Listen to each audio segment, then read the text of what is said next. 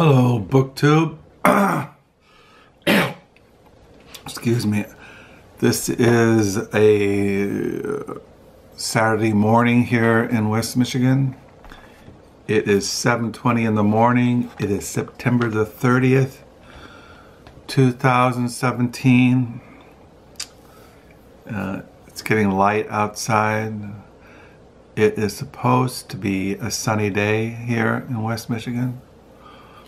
I should go out into the dead American world and take photos of the natural world, but there is no natural world anymore. There are no more wild places for me. Now maybe if I had an adventurous spirit and had tons of money, I could have myself flown to the wilds of Siberia or the wilds of the Arctic or up in the wilds of Canada. But for me here in Holland, there are no wild places. Everything has been trampled to death by hordes of zombies. So what are you gonna do? So I'm sitting here writing in my diary. I'm on page 887, drinking a cup of cold coffee. I just made a fresh pot of coffee. And yeah, last night I made a video for this BookTube channel. And I read some of the essays in the Neoconservative Persuasion, selected essays 1942 to 2009 by Irving Kristol. And what I read, I didn't comprehend at all. I read and nothing really penetrated my brain. This shows you I'm not a New York intellectual type. So yeah, so I'm sitting here looking at the day ahead, and like I said, I should go for a walk somewhere. I say that every morning. I write it every morning. I should go for a walk, move my body, but it's kind of hard. I don't know. Maybe you have to just force yourself to do things that you don't want to do, and that's one thing. Something I fail at, I suppose, that I don't do what I don't feel like doing. Now, when I was working, I had to go against my feelings. I had to force myself by sheer willpower to get up. Like, I used to get up at, I had to be at work at 7 o'clock in the mornings.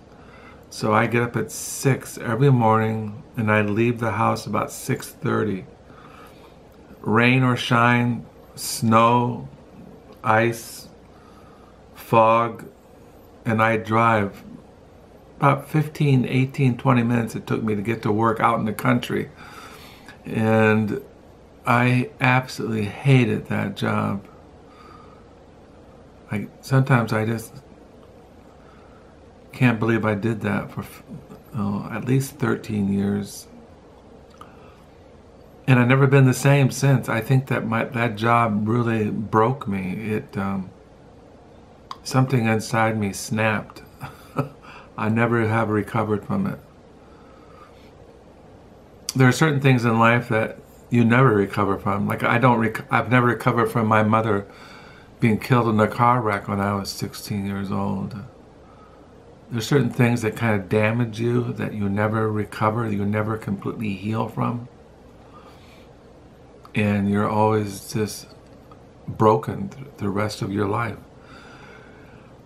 And you just go limping through life, crawling through life, screaming through life, weeping. Maybe you just go through life laughing hysterically, like some crazy madman. But so yeah, so I'm sitting here and I've been having these books on my mind And I don't know why, because I don't know if I am really there spiritually, but these books come to my mind lately in the mornings. Into the Silent Land, A Guide to Christian Practice of Contemplation by Martin Laird. And The Sunlight, Absence, Silence, Awareness, and Contemplation by Martin Laird. I think why these books come to my mind is that when I feel this way, I just feel kind of like abandoned or forsaken by God. I know I'm not. I just feel, I don't feel the Holy Spirit. I feel desolate inside. And what can you do when you go through those spiritual times? Sit in silence. I have 2 Bibles next to me. You know, I could sit here in the morning and I could read the Bible and just meditate upon it. It's like I could go through the Psalms of David. Like I could read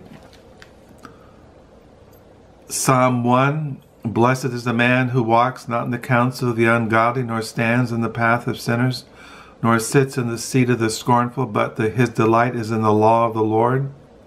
In his law he meditates day and night.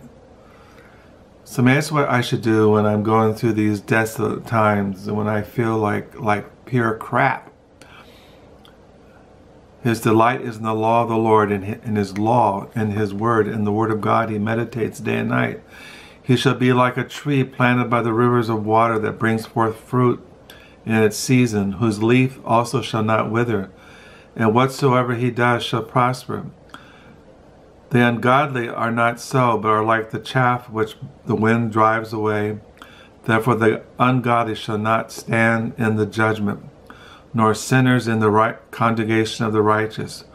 For the Lord knows the way of the righteous. The Lord knows the way of the righteous.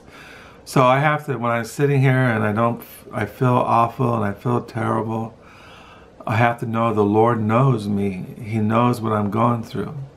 He knows the way of the righteous. He knows what I'm going through, and I have to just go before him in prayer and ask for grace and strength to get through this dark valley of whatever I'm going through.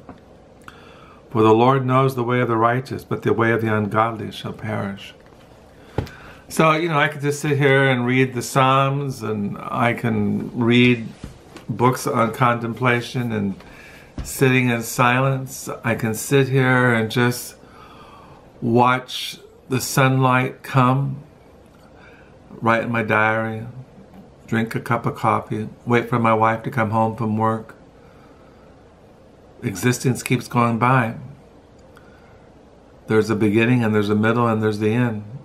Everything is flowing. Everything is coming to that final day of judgment, that day when the world will end and we'll go into the eternal state, the new creation.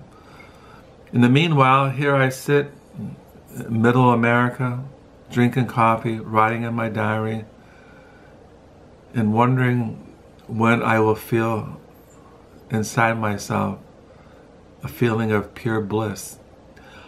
So I hope you are having a good Saturday. I'll go see what kind of college football games are on this afternoon. Maybe something's on. Some team I like to watch. Maybe I'll feel like watching football. Maybe I'll just turn the TV on and sit there and just watch something, just take up time. So I will close. If you want some good books on silence and contemplation and prayer and awareness, I recommend these. Hoping you're having a good day. Thank you for the comments. Thank you for being out there. And until next time, bye.